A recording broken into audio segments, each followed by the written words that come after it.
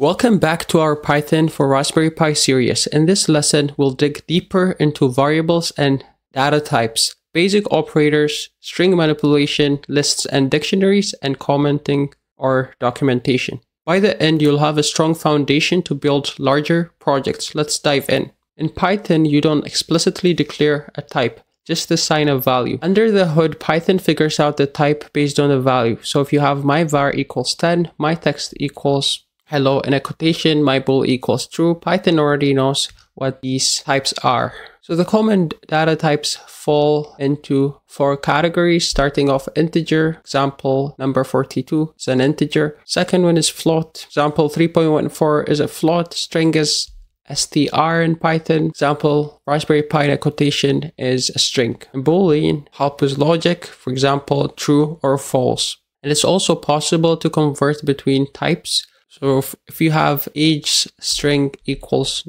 25 in a quotation, and then you have age int equals integer followed by age strings in a bracket, now that becomes an integer. Always handle potential errors if the strings cannot be converted. When it comes to arithmetic operators like addition, subtraction, multiplication, division, integer division, modulus, and exponent, you can play around by having a variable like x equals 10, y equals 3, and if you say print x divided by y, you'd be getting 3.333. If you have print x integer division over y, which is double of the division symbol, you'd be getting 3. If you have print x to the exponent of y, where you put in 2 multiplication signs, that would give you 1000. When it comes to the comparison operators, there's less than, there's greater than, there's less than or equal to, there's greater than or equal to, there is equal to, and lastly, there's not equal to. So if you say print x is equal to y, it's a comparison, you'd be getting false because 10 is not equal to 3. And if you have print x is not equal to y, you'd be getting true. When it comes to logical operators like and, or not, you can run by a quick example. If you have is adult equals age int greater than or equal to 18, and you can have another variable called has ticket equals true, and have another variable saying can enter equals is adult and has a ticket. So now when you say print can enter, the output would be true because the age is 25 and 25 is greater than 18 and the person has a ticket. So that's why it's going to be true. When it comes to string manipulation, concatenation and formatting is what we'll cover first. You can concatenate you can concatenate strings with a plus. So you can have name equals Alice and greetings equals hello plus name. Or another way of doing it is through using f strings for cleaner code, where you can have greetings equals f followed by a quotation followed by hello a comma, and in bracket you have a name and you have that indentation mark. For string methods, we have about 4 of them. There's the upper, there's the lower, there's the strip, and there's the replace. So if you have text equals Raspberry Pi in capital and you say print text.strip followed by $lower, you'd be getting everything in small letters. When it comes to slicing, if you have language equals Python and you say print language from 1 to 4 and you run this, you'd be getting just YTH because P is at 0, Y is at 1, T is at 2, and H is at 3. If you have print language and you have just a colon followed by a number, you'd only start printing from that initial point, which is 0, and it'd go all the way to 2 without including the letter at index 2, so it'd just be PY.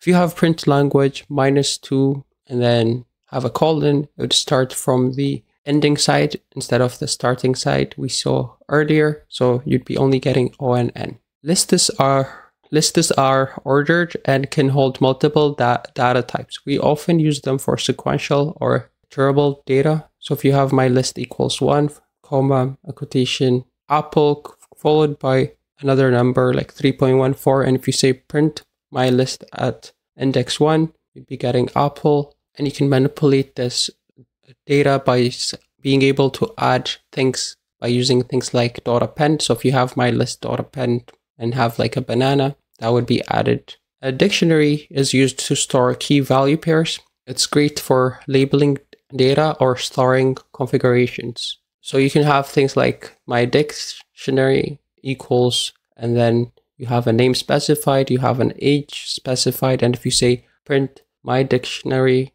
and then name in a quotation, you'll be getting whatever name you placed in our case, Bob. And you can add things into your dictionary. For example, if you have my dictionary and have a job in a closed bracket and a quotation equals developer, then that would be added to the dictionary as well. You use a list if you need an ordered collection, and use a dictionary if you need quick lookups by keys or flexible data structures. You use single comments to clarify intent or like leave notes for something simple. For functions or modules, docstring, use hashtags to clarify intent or leave notes. For example, if you have something simple where you're kind of specifying the radius of function, you can just have a single comment to explain what it does.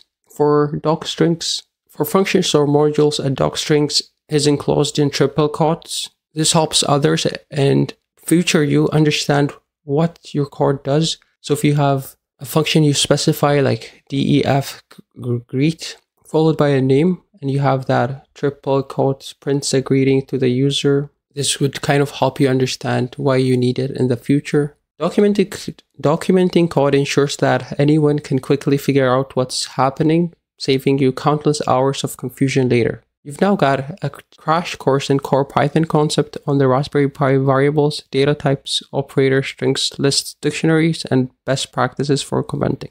Up next, we'll use these basics to create more interactive programs, manipulate data, and even integrate with the Pi's GPIO pins.